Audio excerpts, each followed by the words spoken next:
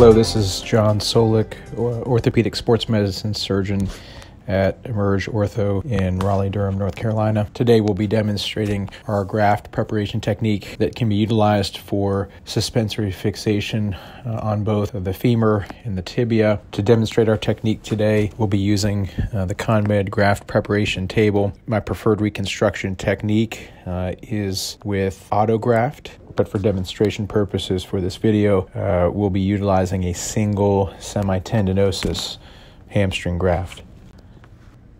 So here we are placing sutures through both ends of the doubled over graft to essentially convert those ends to a single tendon. And this initial fixation technique can be done with either one tendon or two tendons stacked on top of each other. Once we've made a couple of passes with our suture loop, we pass the suture and the graft through the infinity adjustable free loop and direct them back toward the infinity femoral adjustable loop button.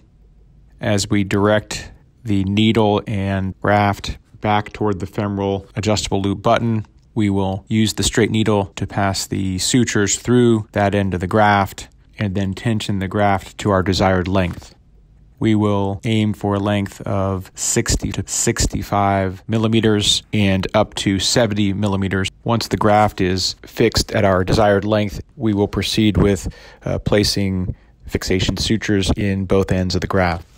We always begin by placing the suture starting on the inside of the graft and exiting toward the external aspect. We loop the suture around and then finish on the inside of the graft so that when we tie our knot, we can bury the knot internally within the graft.